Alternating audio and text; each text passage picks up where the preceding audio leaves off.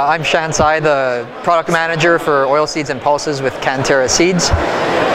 We've recently added a new Clearfield product to our lineup. All the information available to us suggests that it's in the same yield class as some of the other top-selling in Vigor and Roundup Ready hybrids currently on the market, such as 5440, 7444. Exceptional yield. It's got a solid R to blackleg. Very good lodging resistance, and in fact, its lodging resistance will likely be a very strong addition to the CANTERRA seeds lineup.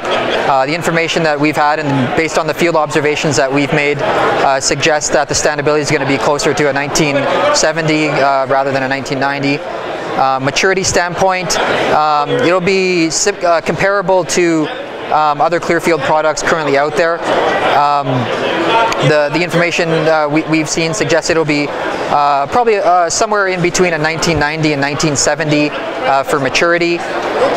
It's not going to have that extreme maturity like an L261, but certainly very, very close to the other competitor Clearfields. Like a 5525, you can probably expect that it'll be about a day or so earlier than a 45H75.